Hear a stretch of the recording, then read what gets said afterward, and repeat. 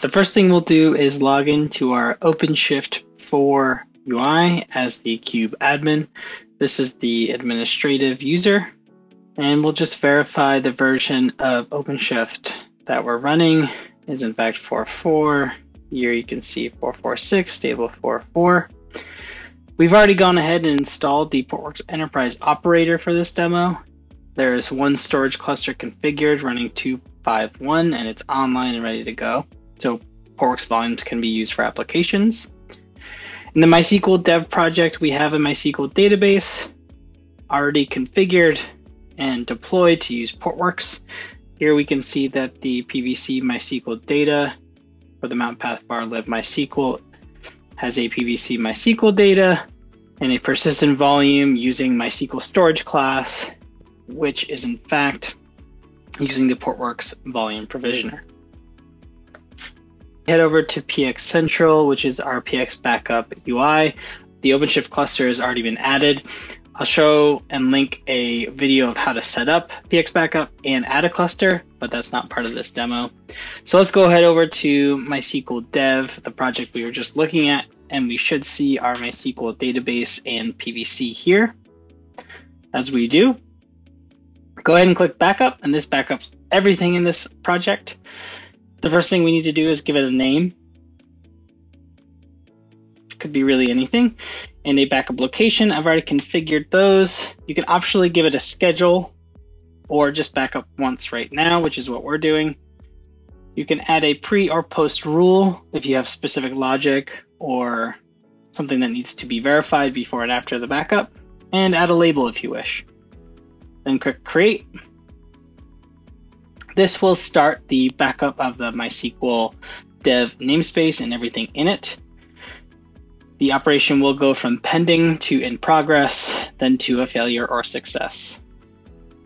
If we look at the details of this backup, we can see that it's first backing up the volumes, the origin cluster of where the backup came from, the backup name, and exactly what resources are in it.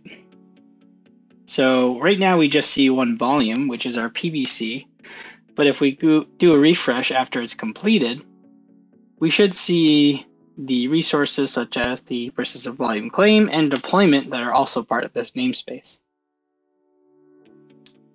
Now, simply to restore to your OpenShift environment, go ahead and give your restore a name and select your OpenShift cluster from the destination dropdown.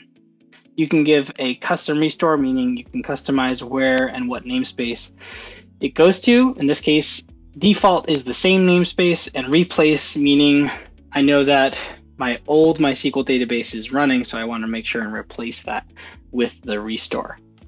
So now we can see that this application is running, and as soon as it's done doing the restore, you can see it's terminating.